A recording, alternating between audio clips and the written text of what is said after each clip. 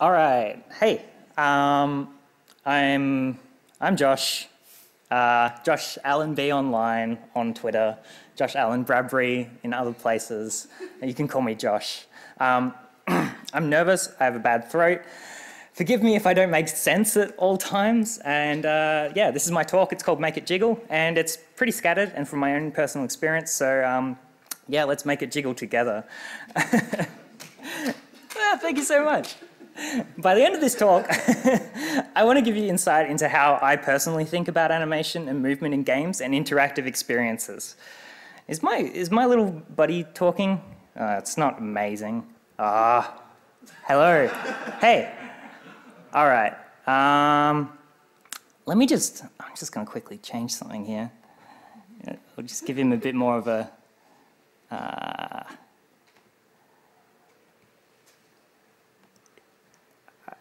All right. Hi. Is that better? All right. Also, he'll pick up what you're saying, so yeah, you know. Okay. All right. Okay. So I'll get to that.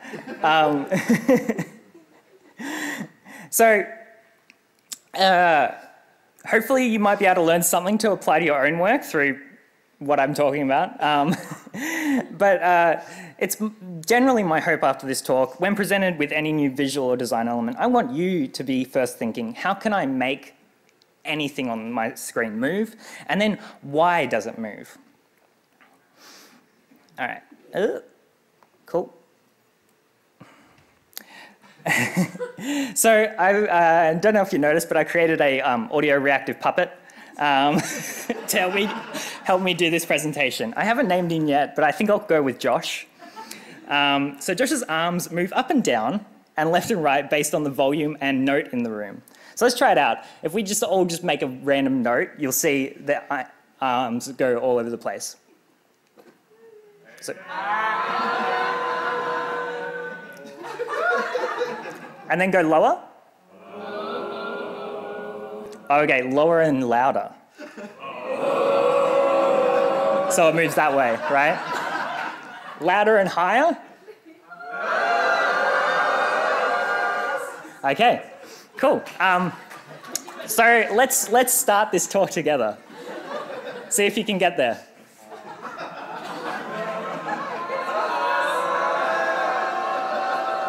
Come on. Steady note. Oh, almost. Almost. Oh my God. Is it even working? Try again. Go. All right. I'll go with you. Yeah. All right. Okay. So as a kid, analysing how things moved has always been my deal.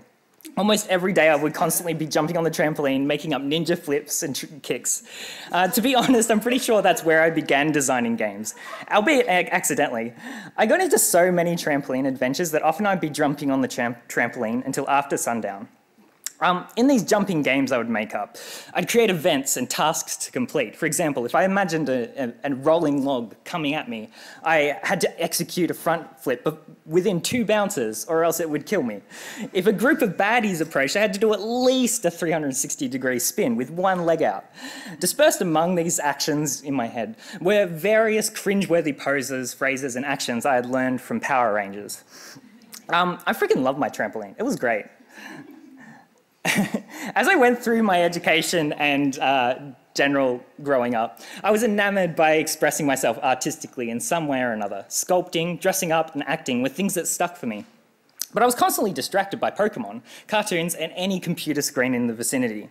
By the time I reached year 11, I decided to teach myself how to use 3D Studio Max and made a terrible go at it. But it came back to me again as I was finishing high school. I decided that the only obvious choice for me was to combine all the things, by the end of high school that was, I decided that the only obvious choice for me was to combine all the things I love together, acting, sculpting, and Pokemon. What came out? 3D animation. Yeah, why not? So straight after that decision, is he working? Oh, come on. Hey. I packed up my whole life in my car and moved from Tasmania to Melbourne for study. A great idea at the time, but I had a really tough time and discovered that study and uni really wasn't my calling. The technical skills I was able to develop for 3D and the problem-solving skills that I learned, however, turned out to be invaluable. The seeds of how to think about motion were sown during uni as well. I also had terrible taste. I hate everything that's on the screen right now. All right. I had terrible taste until I discovered, oh, hold up, I'm in the way, just a second. All right, better. Until I discovered the flourishing online independent animation scene at the time. I think that was around 2013, 2012, particularly Late Night Work Club and David O'Reilly. It was fresh and punk and colourful. I was awakened. I'll wait a moment for you to take pictures or video of each of these great films. Please check them out, or just search for Late Night Work Club on online. Give it a go. Wait, why are my arms going up? There we are. It's a bit delayed. Hello. Hello. Oh, whatever. Okay. Between searching for work as freelance after uni and searching for direction for my art, I explored combining my love of music with my skills in animation.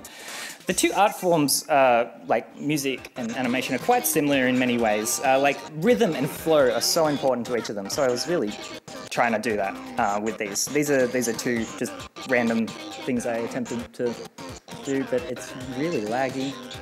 Yeah, cool. There you go. Looking at my animation heroes, I realized that literal character animation was only the beginning. Shape, silhouettes, negative space, text, color, transitions, effects, cameras were all just as important. It was all just pixels moving on the screen. So my perspective on animation and visual communication was forever changed and continued to develop. All right, so then I discovered the independent game scene in Melbourne through IGDA meetups and things like that. And began attempting to transfer what I had learnt about animation and filmmaking to games. A few game jams, trailers, a lot of high work, and hi, I'm talking to you, hi. Most of my experience is in small teams. Unearth is a failed procedural infinite world action adventure that was also online, hence the failed. Go Long is one of my favourite jam games that I worked with Andrew Brophy on, where you try and hype up a child athlete before the big hurdles race and try and make sure that your father's proud of you. And Framed 1 and 2 were my first larger games I got to work on as an animator, and Love Shack here in Melbourne, the studio, was so great to work with, and make sure you check out their games on iOS.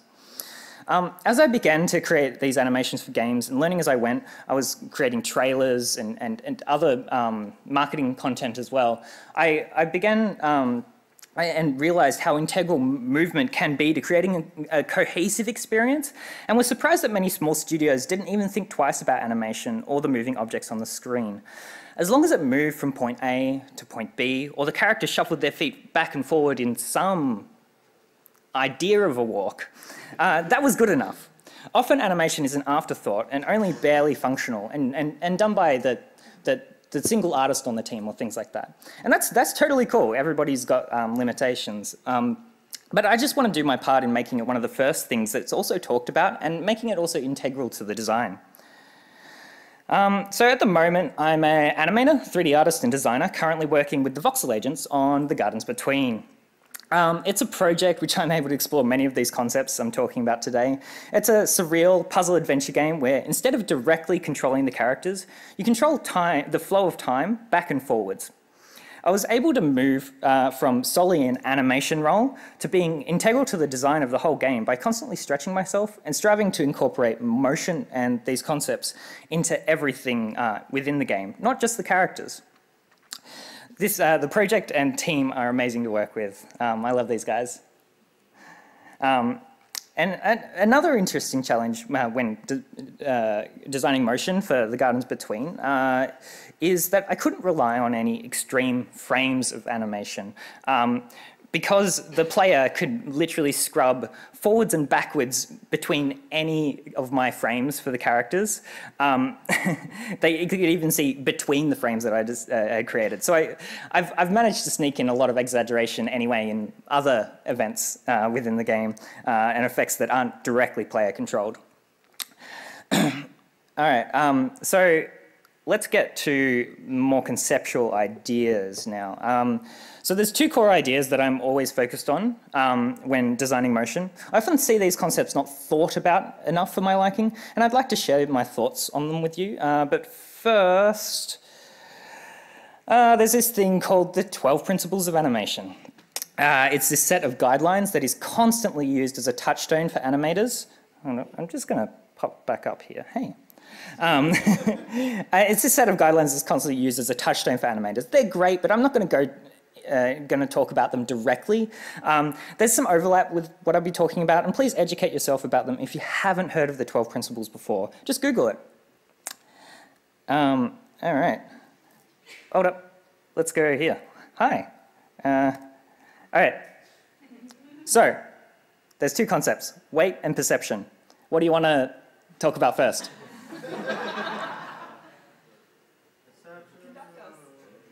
All right.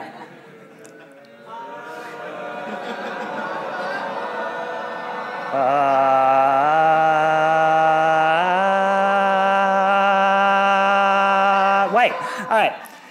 I don't know. That should have disappeared. Never mind.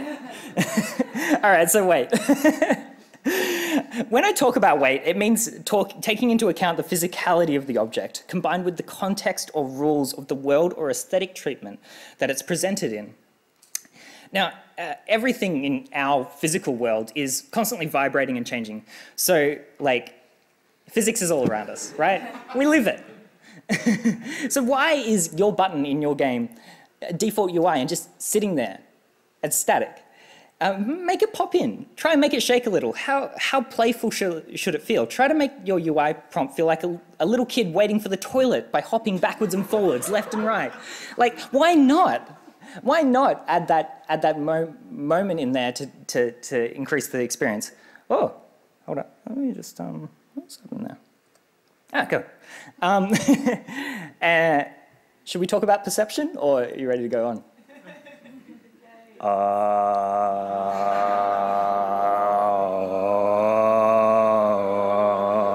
Oh my God, this is low. All right, good, we did it. All right, so perception. It's a really broad, deep, nope, that's the wrong note. We have a screen in front of us. It has a frame, like 16 by 9, whatever, and regardless if your experience is the most dynamic 3D real-time stuff, it all gets flattened to 2D by the end of the day. I'll ignore VR for the moment. Understanding how people are viewing your moving visuals is so important. A camera movement is as valid and as powerful as moving a character at times. For example, I'm actually just moving the camera when I'm doing this. I don't know. It's not that great of an example, but you know. Essentially, it's all just pixels in a square. Be aware of the composition of the space and where people are looking within that square.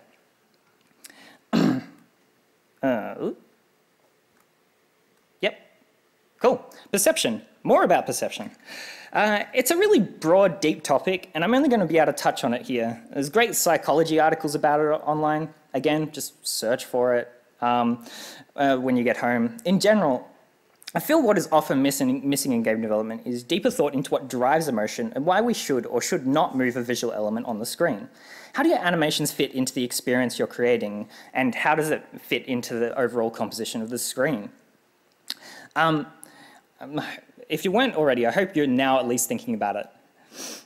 So, understanding human perception and how people and their brains are processing your visuals is really important to me.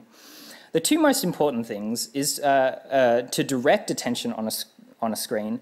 That the two most important aspects, I mean, it's pretty much what the entire screen is made out of, but it's motion and color. Changes in motion or changes in like moving a line that moves across the screen, that's motion, and then a line that changes from black to white, color. Those two things draw attention. That's it.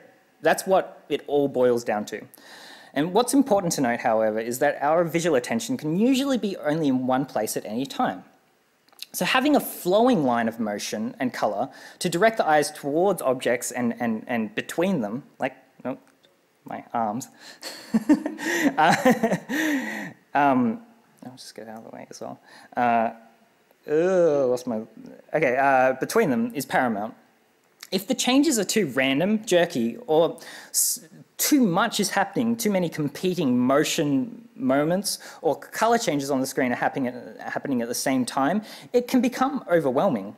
Jerkiness is good sometimes by snapping or directing attention to somewhere completely new on the screen from the previous thing that the viewer's been focused on.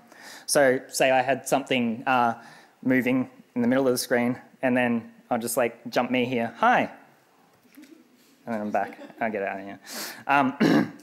But like it needs to be a very obvious change to the current motion that the user has been viewing in order to be registered or perceived. Understanding physics and weight. Weight, gravity, acceleration. Essentially, understanding physics is key. Things don't jiggle in a void. They don't. This is a fact. And if they do, I hope they do, actually. No, scratch that. People, as I said before, people understand physics inherently. We live it every day. Pay attention to how quickly you can move your fingers from a fist to a wave, how they accelerate, how they kind of fan out. Easing and curves between like slow in, slow out, and bouncing as your hand changes is really important to make something feel like it has weight. But what happens when an object hits a wall? It doesn't ease to a stop. It stops suddenly because it's hit something that it cannot pass through. So that the easing, just like, you don't... I often see if you've got a falling ball and it's coming down to hit the ground, and then you key to say, oh, it hits the ground now, but you haven't paid attention to the physicality of the ball. It's going to hit the ground, and if you don't make sure that the curves, you don't control the curves directly of its acceleration, it's going to hit the ground and slowly hit that point because you've keyed that. I don't know. There's curves, and then there's ease in, ease out, and just. If things move in an arc, unless there's something in the way, and then they stop and bounce. And things also take time to accelerate, with few exceptions. Physics and making sure your movements have some weight or presence to them is important, but that doesn't mean we're stuck to the physics of Earth. I think what's really important is to work out the rules of physics in your world, or the aesthetic of physics in your world, your UI. Your completely text-based games. What physics is affecting how you reveal each letter? What is the weight behind that? Is it floaty? Is it underwater? Is it space? Are things magical? Even when a character is jumping through midair, they're going to move in a different way as they're flying through the air than as when they were on the ground. They'll be a bit slower, a bit more, a bit less grounded. Oh, because they're in the air. So how do those animations or lack of animations, you probably see the one on the right here, there's a very graphical motion which has no easing or no physicality to it. And that's because it was designed as a very linear, the motion is designed to incorporate the linear aspect of the visuals. so that it's very like statically always moving at the same rate. And that's really valid and really important as well. If you say, my art style doesn't have weight to it, then at least you've thought about it and you've decided that there's no weight to it and you can go forward with that. But think about what type of weight. Whoa, oh my God! Okay. All right. Huh. I guess I made it jiggle. Let me just, let's see if I can do this. This is oh, shit. No. All right, let's just restart.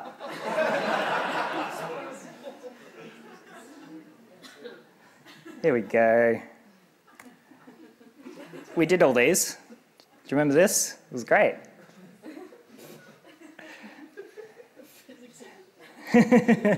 Yeah, physics. They're great. Very good. Understanding physics. All right. Next one. All right. So physics is really hard. And pretending, like making things move as if they have weight to them is very inherently tricky. So there's a lot of tools that help. And a lot of the time you don't want to have to think really hard about physics and how things move. Surely the computer can do it for you. Surely there's things to do it for you. Yes, there are things that can do it, but also no. Motion capture and canned animations like the one there, available to small teams and often general use and not designed for your intended purpose. And that's really important, intended purpose and how it fits into your experience. So you can see Ooblets has got a bunch of dancers. Those are using the same system as the system that's this weird voxel Minotaur is using, as I think Mixamo, except that what Glumberland have done is decided that they wanted to take a shortcut and incorporate these canned animations from Mixamo into their game, and allowed them to be dopey and fun and it fits within their world and their aesthetic treatment. Whereas this weird voxel guy has the weight of a realistic human who's like, it's pretty much like, it feels like someone's wearing an ill-fitting mascot suit, and it just doesn't fit the badass attack that they really want it to happen. So, you know, just think about it. So I don't know if you've guessed, but realism really isn't my jam. Mocap and canned animation is a quick fix and often doesn't do anything much well, particularly for real-time implementations and very focused design. If you want good communication, you're gonna have to touch your motions and make sure that they are thought about. You don't need to understand a lot of the ideas to start incorporating motion capture or a physics system. But when you do, you can pull off incredible stuff like Raccoons by Punches Bears, or anything that Punches Bears has done. He knows everything about physics animation. It's incredible. This is a broken GIF. This is when he breaks it, but most of the time it looks really good. So another thing is, like, you know, if your character isn't full-on human with proper proportions, those the movements that you get from these canned stuff is just not quite right. Mocap and physics systems are not shortcuts, but if you're aware of how imperfect they are and that it's a stepping stone to great motion, you can really make it work in a non-realistic sense as well. All right, code is amazing, tools are amazing, shaders are amazing, physics systems are so cool. So this guy is not keyed in any 3D program. He's completely procedurally created. Hi, hello. It worked really well in my bedroom. So if in doubt, you can skip keyframing. You can skip literally defining all the keys you're going to be using. But as long as you know what procedural motion you're going to be using, like a cloth sim for the hair, a dynamic bounce that simulates physics to make things bouncy, stretch, automated stretch where you only have to control one transform. So actually his arms here, I'm only controlling the hands. So if I go, ah, so it's just like, there's just a chain of wobbly things that follow the hands. Anyway, it's really cool. Don't ignore it. Spend the time to learn how to do to get basic results with code and visual-based programming. It saves so much time. And also you can get a lot of really cool things happening. Your programmers will love it and also hate your code. But again, tools are tools, and without understanding the core concepts and directing or purpose of the motion, the best code in the world won't help it be an effective tool for communication. So yeah, understanding perception and physicality is the biggest thing to me. Often, if you don't take that into account, your motions can tend to feel floaty when they need to feel solid, jerky when they need to feel smooth. When you've begun to truly think about these concepts and how your object, character, text, camera reacts with the world and the screen, you can also break the rules to create truly engaging motions. Break physics to make something snap, to provide a moment of impact, increasing how easy it is to understand perception. Or use how people perceive movement to overwhelm the eyes or hide details in your puzzle game by adding so much noise to the screen that it's impossible to work out. Make a secret flash. Make a secret object flash with a different color in the corner of your eye, or a rock hiding in a secret entrance shudder as you walk past, or stand up, kick you in the shins and run away. I don't know. Yeah. So last what have I done? Was I in the way? Was that character in the way? I haven't been paying attention. Let's have a look. That's Aaron Haleli. He's amazing. And David Lewandowski. Is that in the way of any of that? Nah, it's fine. Cool. Cool. And definitely always try and simplify it. Try and work out the most simple, funny, yeah.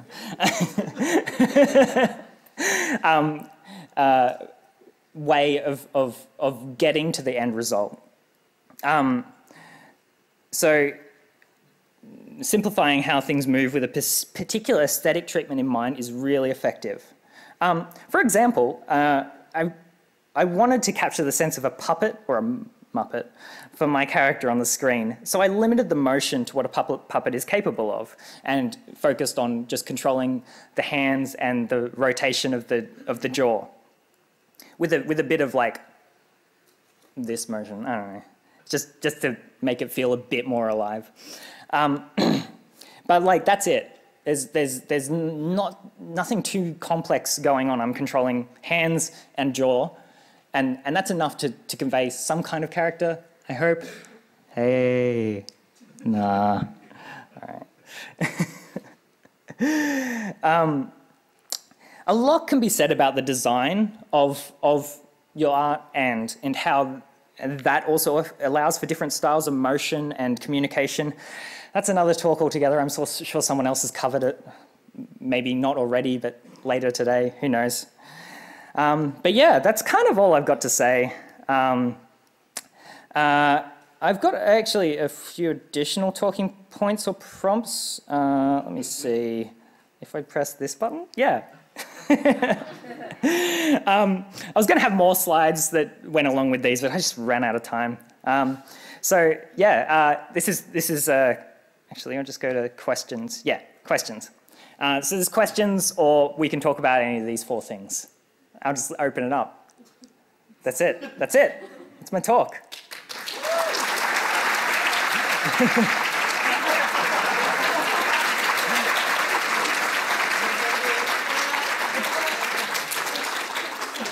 Oh. All right, so we're talking about thought then, I think. What? What? Okay, oh fuck, okay. So thought, smears, and what was the other one? Okay. Jeez. They're just respawning. All right. Not comedy. Not comedy. No one wants to talk about comedy. Let's be 100% serious here. All right. All right, I'll just quickly go through. So smears and perceiving differences between frames.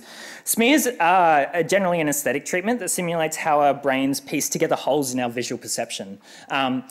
You've probably seen GIFs of like, the best example of these are some Overwatch things where like, you know, McCree's like got his arm like bent all the way around, covering the entire screen, because it's really important that his gun is on the left-hand side of the screen before it gets to the right, so it feels really snappy, and things like that. Smears are when you break the model to enhance or give our perception visual waypoints to focus on between frames. So they're warped frames that accentuate the line of action between important compositions. The lower the frame rate, usually, the more important each frame becomes. Think of frames as visual anchors for our perception. The less there is, the more our brains fill in the gaps, which can be a really good thing. Brains love imagining things. They do. So like, oh my God, my notes died. So I don't know what I'm talking about anymore. Let's see.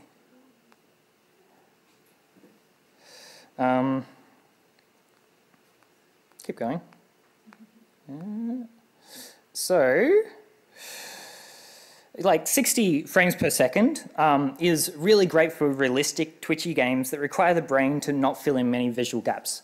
Like if you've got a really high frame rate, refreshing all the time, or your character animation's buttery smooth, and that works really well for like a lot of high-end AAA style motion where everything's mocapped, everything's like, oh my God, I'm walking around. I don't know, like shooters and action games and things like that. But if you go all the way down to 12 FPS, which is one of the lowest frame rates you can get with still maintaining a sense of smooth motion, it's great. It can be great fun because you can be more exaggerated with each frame in order to create interesting motions and allow perception to fill in those gaps between each frame. What's this one? Thought. All right. So allow time for thought. So allow time for your own thought into these motions, but also allow time for the player's change of mind and change of focus. So if you see, I don't have a good example here. So, yeah. My notes are really scattered. Characters on the screen don't move smoothly, often don't move smoothly from one thing that they're doing to the next without any pause or change of focus. So give time for your characters or your objects to think if they need to think. One thing that I always think about is that often you can lead a head turn with eyes. So your eyes, so the brain, you don't keyframe the brain. But if you think about it, there's a moment before anything moves that the brain has decided that something's going to move. And if you can think about that, then the eyes move, and then the head moves, and often there's a blink in between, and appreciate that you're trying to pretend that there's some sentience in that shell. One thing that we did in the Gardens Between was add a simple look-at system on the head that helped blend the gap between walking and interacting with objects on the side of the path. So as the characters move past, they just like turn their torso to look down, which was a kind of a bolt-on movement system to their regular walking. And that just really helped blend the gap between them literally jumping and doing stuff and on their regular path.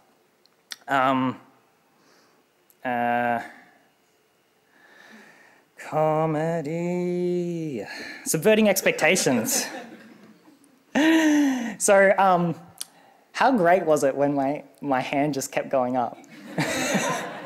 Like, everybody had a good time, including me. I wasn't stressed at all. So, generally comedy is setting up what's normal or expected and then subverting it and presenting with something new. Physics glitches are such a great example, and physics engines are using approximations of the rules within our own world, which is really helpful to get a baseline for subverting those expectations and making something really funny. So when those things break, we love it because it flips what we expect on its head to create a really engaging motion that looks broken, but actually what the user's experiencing is something delightful. Again, context is key. If it's broken in a way that destroys your entire gameplay experience, don't do that. But understand what your experience is and focus your motion and ways that you can subvert expectations to enhance that.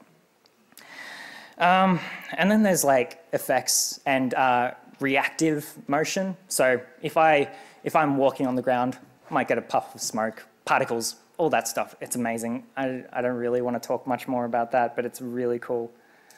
Make that happen. Yeah, I'm gonna kind of stop. What? There we go. All right, that's it. I'm gonna take questions.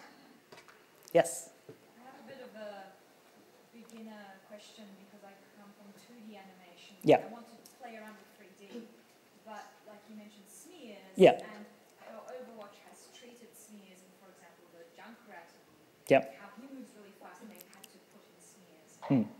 Could you explain a little bit how that works? Like technically? Yeah, a little bit technically. Yeah. How do you create a 3D smear when you have a model that you can't quite distort so much? Okay. The trick is to make it be able to distort a lot. So Overwatch was they created their 3D characters and set up their system to allow for that type of motion because that was the goal. They were inspired and decided that was what they wanted.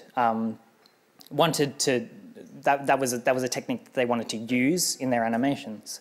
So they allowed time to build tools and add functionality into the character rigs that allowed for them to literally grab any like ring along the arm or anything and just stretch it and to camera or like all that stuff.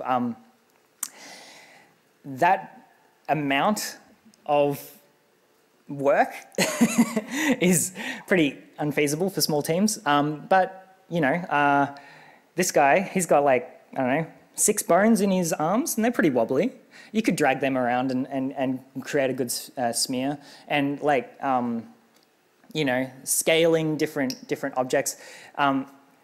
It's 3D is quite technical to try and get a good approximation of 2D where you can just draw the line of action and things like that. But I think using 2D concepts within 3D is where I really love how things, when that happens. So yeah, I'm really focused on that. Thanks. Yes? This is a long question, but I swear there's a question at the end of it. Good. So I don't know if you caught John Kane and Alon Cole's talk yesterday about sounding parancity, and they did a really great talk about how different body types are represented Oh, I know that it looks pretty cool. Yeah, there's a character named Rufus who's a very fat character, and the way he moves is, it feels real bad. Right. Yeah. Like as a fat person, it feels real like gross. Yeah. But it also kind of fits in a lot of ways. It fits some of the 12 rules of animation. Right? So I really liked when you had said that you were inspired by kind of color and motion and adding music to things and really thinking about the way bodies like have weight and physics in this world you're building. So do you have any thoughts, suggestions, ideas, comments on how you would make, like, especially because I know soft body physics in 3D is really complicated, right? But do you have like just kind of broad thoughts on how you would make maybe a fat body move in a 3D space, like animation-wise, so that it doesn't feel like, hey, we took jiggle physics Yeah. and applied it to somebody's big round belly? Yeah. Because that just feels bad. Like, Right. it just felt really bad. Yeah, so, I mean, that's really a very specific thing to try and attempt. Yeah, that's okay. I guess, what I could have a go at, let's have a look here. If I go back to, I made a little round friend in here. So this guy. So he's not jiggly, but he moves with a sense of bounce and changing form.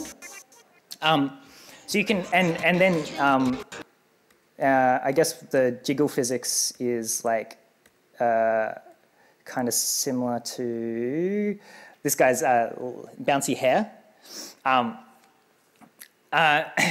Most of the time, it's really an aesthetic treatment as to how much things move.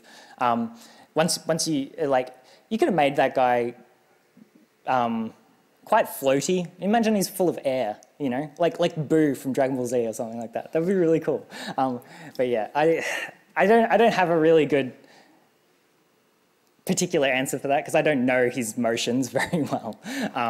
But I don't know. Does that answer your question at all? I don't know. I know it's really complicated. Yeah. I have this whole spiel. But I appreciate you at least engaging. Cool. Anybody else? Yeah. You were talking in terms of using a broken rig or sort of exaggerated motion for comedy purposes, like with your hand flipping away. Yep. And there's games like Octodad that have used that as an entire aesthetic and mechanic. Exactly. How would you go about making something like that horror? Horror. Oh my gosh. Okay, so let me have a look here. So actually, Aaron Heleli, if you have a look at his work on his Tumblr, he's created a thing called the character synth, which is really, really cool. It's actually kind of similar to what this little guy's doing, using the same type of Unity plugins, but he's breaking every aspect of that character based on sound and like very like sharp, like kind of horror style like synths and stuff like that, and he'll break apart and like crazy lighting happens, but it's like it's in time to the music in particular or the sounds, and so that's a very controlled destruction of a clean shape. So I would say that the best way to do that for horror is to really tie it into audio, and like when you have a broken feeling motion that you think is feeling terrifying, you can kind of sync that to what it might sound like or how it might incorporate that. But you will have to design how it breaks. You can't just let it break and then hope it fixes itself. You need to understand that you want it to break in a very particular way, and then go forward with that in mind as you create your experience. Yeah. Oh, 5 minutes. Cool. All right. Yeah. that's kind of it. Oh, Brooke. Hey, Brooke. Thank you.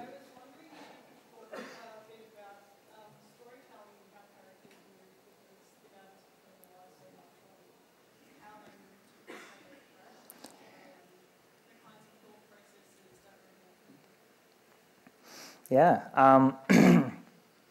So the Gardens Between has been a really tricky project to work on, particularly because the characters are both controlled by moving time forwards and backwards, but then they can jump out of time to interact with something and then go back to their timeline to walk forwards and forwards. And they're kind of set on their path. So each level is almost like creating a small animated film, but we've had to rely on a lot of modular things. I'm the only animator on the team, and everything's moving in that game. I kind of pushed maybe too much there, but trying to convey storytelling and sense of character with a kind of a limited budget is just I've been generally a lot of observation and trying to understand how kids move. Kids move as if they don't know how to move. Spoiler. And so like Arena, she's a very brash, strong-willed little kid, and she'll be leading all the way. She's always looking ahead, so I make sure that she's looking at the path a certain amount of distance ahead of her at all times. And then I give moments for Frent, the boy, to stop and wait and stare at a tree or point at something as she turns around and like freaking, what are you doing? It's just and I've had to make those motions quite modular for the aspects of the game. So we can kind of drag them along their timeline and be like, okay, Frent stops here, he looks over there. Then after X amount of time, Arena turns around and kind of is like, what the fuck are you doing? Oh, sorry. She wouldn't say that. It's a constant, it's like, storytelling is tough. And doing it with motion, with no audio or text is also quite hard. So you need to rely on your art style as well. You can't always, like they have to work together. It's the motion and the art style combined. It's pixels on a screen, they move. You got to make the colors and shapes make sense. That's it. I'm so tired. Any more questions? No? Oh, yeah. Go. So you just mentioned then that you found it quite hard to work without any sound or audio. Yeah. Ideally, how would you fix that? Within the gardens? Or? Just in general, like, do you try to work with sound earlier? Do you just find stuff on YouTube? What do you do? So actually, one of the things I really like doing is having a sound to work from, or even just an idea of a sound to work from. You can get a good sense of, animation is better if you have reference in any way. So if you know what sound it's going to make, you can animate to that sound. But also, if you've got YouTube reference of someone falling down and you think that's great, you can use that as well to help drive that motion. But if I had a sound for a UI prompt, that'll make me think of something that pulses in a rather soft way, but probably with some light or something like that. But if it's like, that's very like, it's going to feel way more mechanical and snappy and it goes both ways. You can animate and then get it to the audio person, and if they're on the ball, they'll give you that sound that makes sense. But you can go the other way and animate two sounds, and I really like doing it that way. But it's not always how it goes.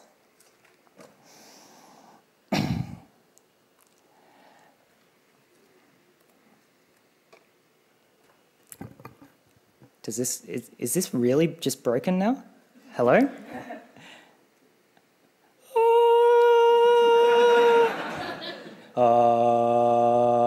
Yeah, I really wanted to make like a full game that you would all play, but it just didn't. I had to do slides and I had to talk.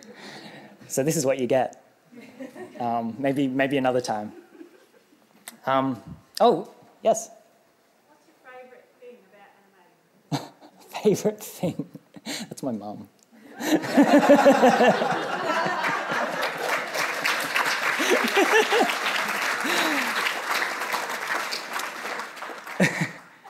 My favourite thing is when you see it moving for the first time, and moving. One of my favourite things is setting it up with a goal in mind for that motion, and then seeing the potential of that result. So if I'm building something in a 3D program, and I'm like, oh, I want it to be really stretchy and weird. So I made a bunch of different articulation points in it, and it can stretch and scale and do really strange motions. Then I'll often test it out to its extremes, and that's where it's really fun. Even though it's not exactly going to be the end product, I really like breaking things in 3D and animation in general. I like making really silly stuff, but then trying to incorporate that and rein it in to a directed design. Yeah, seeing the end result is freaking amazing. Yeah, we'll just end it there. Thank you.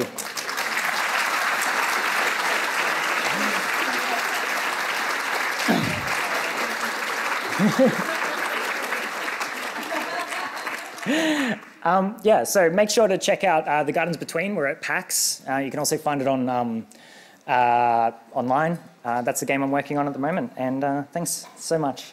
See you around.